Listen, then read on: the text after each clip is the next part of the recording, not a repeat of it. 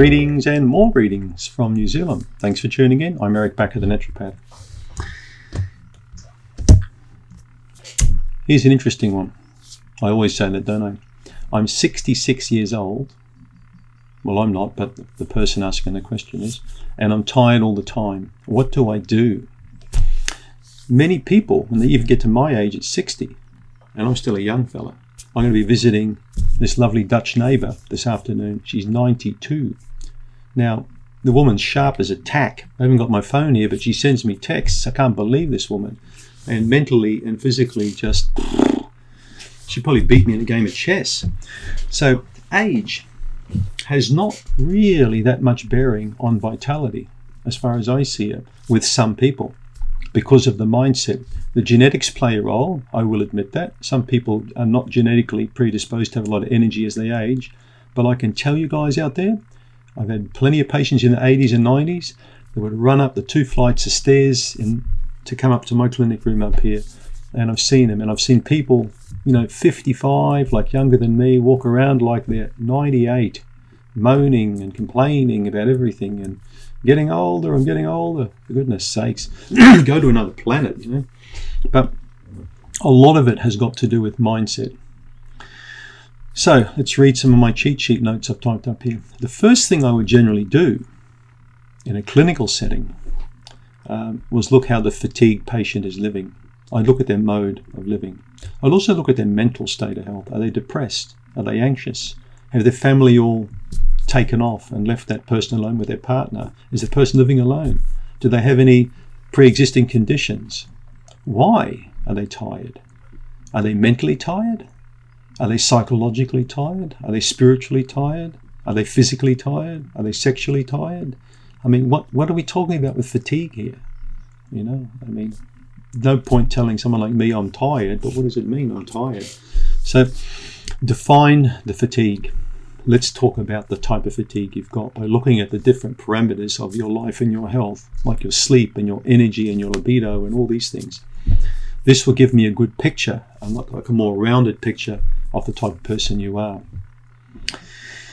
The sleep is an important thing. Tired people don't sleep.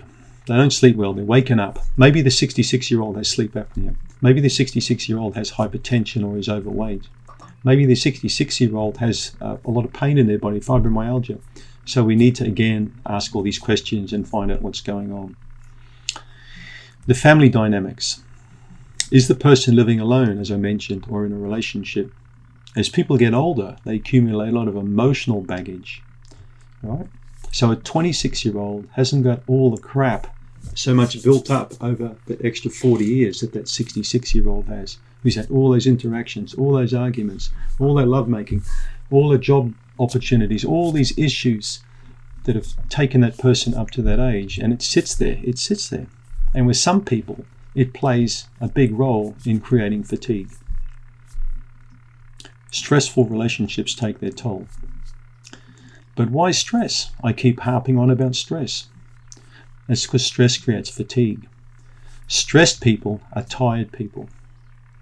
You go and look at someone that's highly stressed, especially a 60-plus-year-old, an anxious, stressed person. Usually they're tired. They can't be bothered anymore. You getting the picture? And you're thinking, this guy's going to tell me to eat more meat with iron and that'll fix my fatigue up. No, it doesn't work that simply. Stress is also linked, particularly people my age, with hyperchlorhydria. Now, that's not some magic word. That's just basically a poor functioning stomach or a low functioning stomach. Because people who live under stressful conditions tend to have a higher amount of sympathetic nervous system activity. And the sympathetic nervous system is the fight or flight. It keeps your mind active. It keeps you alert and aware of dinosaurs running after you.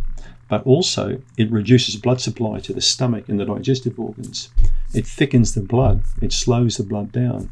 So it can clot faster if you fall and the T-Rex steps on your arm and it's bleeding. It's going to clot faster.